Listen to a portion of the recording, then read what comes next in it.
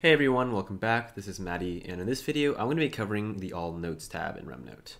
The All Notes tab is kind of like home base in RemNote. When you first log into your account, it's the first screen that shows up that shows all of the notes in your entire knowledge base. So let's get started. To access the All Notes tab at any time in RemNote, go to the sidebar and click on the All Notes tab. The All Notes tab categorizes all of your rem by everything at the document level, at the folder level, at the top level rem level, all of your PDFs, and by your daily documents. This is where I would go to manually search for all of my rem. But if you're looking for a specific rem and you don't want to search through all of your notes, you can also just use the search portal in the sidebar.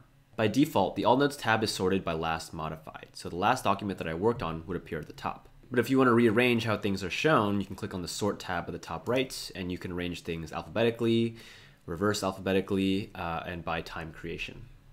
And you can also use the filter tab to fine-tune your search if you're looking for a more specific document.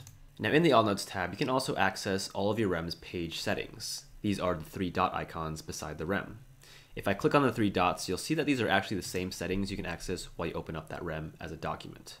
Just to demonstrate that example, I'll open up this RemNote folder as a document, and if I click on the top right, the three dots, the same exact settings appear. So what that means is, in the All Notes tab, you can choose to study from your documents, you can reorganize the spaced repetition algorithm, or you can even share documents from this home screen.